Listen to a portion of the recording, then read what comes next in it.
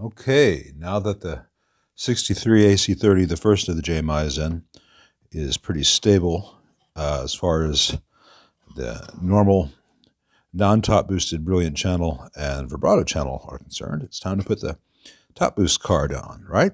This is not an original one. This is a later kit version. So I just slap this in there and call it an app, right? I don't think so. This thing has been done so extremely poorly. It's just got all kinds of problems. First of all, this is like 20 gauge or 18 gauge solid core wire for the heaters. And that's a lot of strain on those pins unnecessarily, because you don't need to have this much mass. Second of all, those heaters are running parallel to this input wire. This is the input from the previous stage in the circuit. It's in parallel with that. That's all got to go. And some general ugly stuff as well. This is all going to be gutted and rebuilt. One of the first things I'm going to have to decide, given that you don't have much room to reach in here, it's a physically cramped space once it's assembled, I'm going to try to pre-wire a lot of stuff with the socket out and then put the socket in place. I'm not quite sure of the utility of having a bayonet base tube shield on this. I don't think that the shield offers any real advantage. I may replace this top mount with a shield with a bottom mount with no tube shield, just to be able to wire it a bit better, because I could do a lot more of the pre-wiring. I'll jump off that bridge when I come to it. Let me start getting things disconnected so that I have a better game plan going forward. So I'm just going to start. Get this solder to flow. The yucky solder that the guy used, he used throughout. So all these connections here will get tinned as I go. So I can't do all this removal work on camera. So through the magic of editing, okay, it's all taken apart, and I can reuse this belt and socket. It's a good quality belt and socket. What I want to point out, though, here, if I can get the camera to focus on it, there's some good. This solder that they used before has no flux.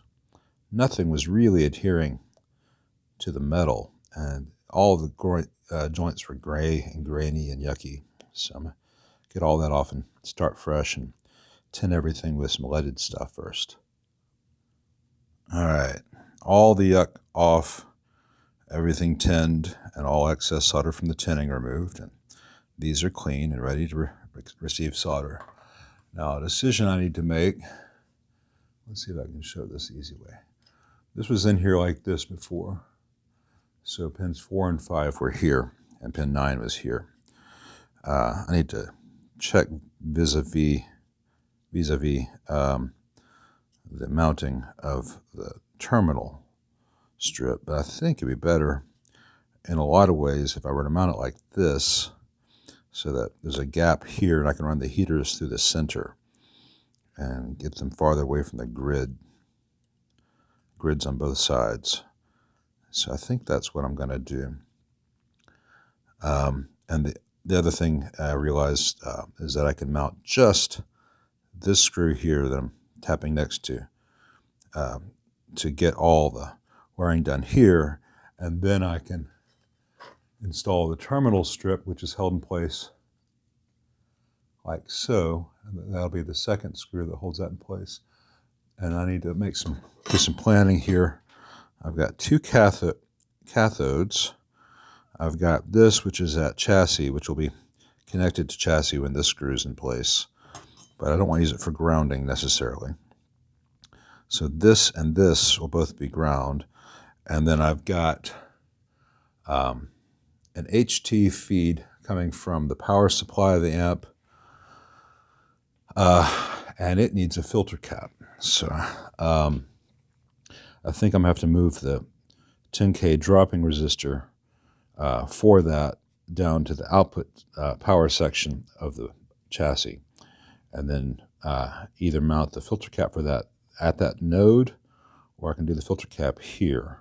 Either one will work just fine.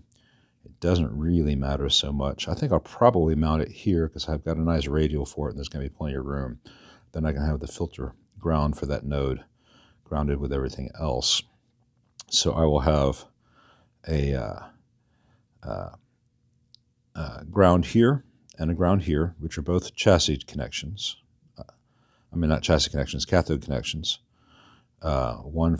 Actually, no, what I need to do is I need to have one, sorry, I'm talking out loud.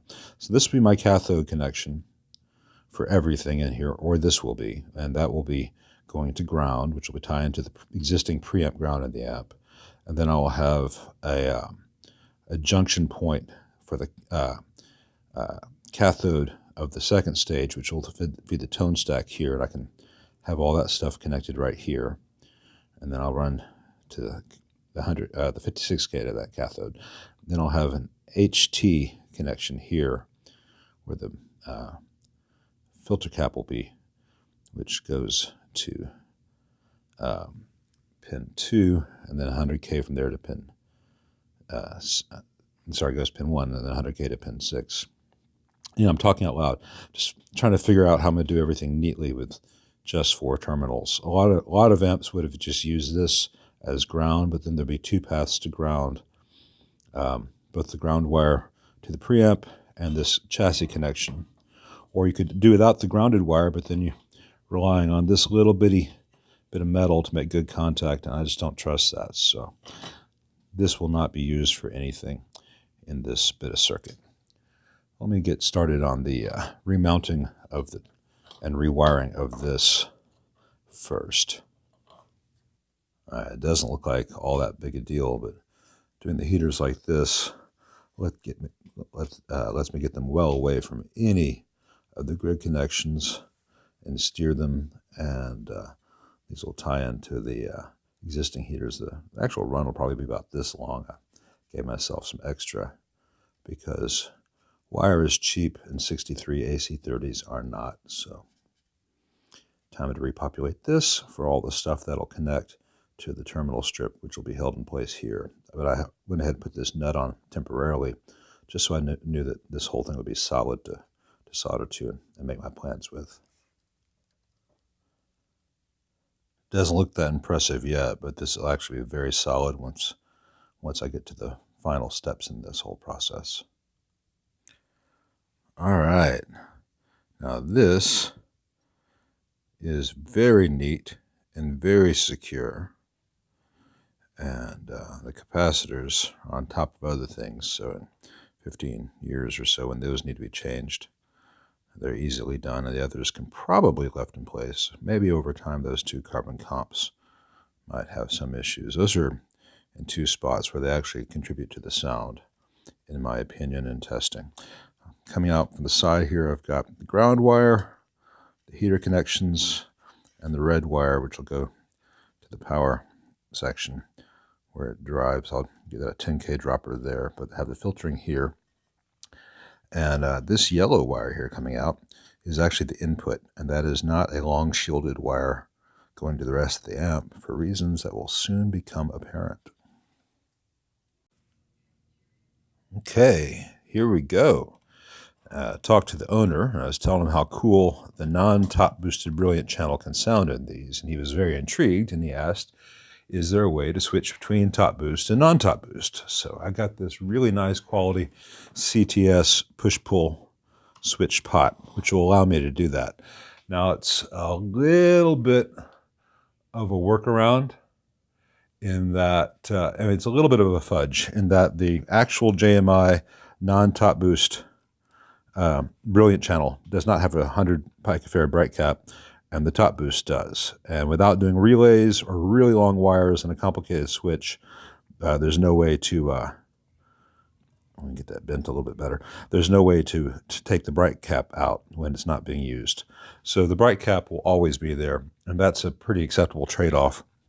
And I'm going to wire it so when it's in, the top boost is in circuit because you have better control of turning it, and when it's pulled out, top boost is out of circuit. That way, if you pull it out and you turn the knob in the same process, you're not making the treble change.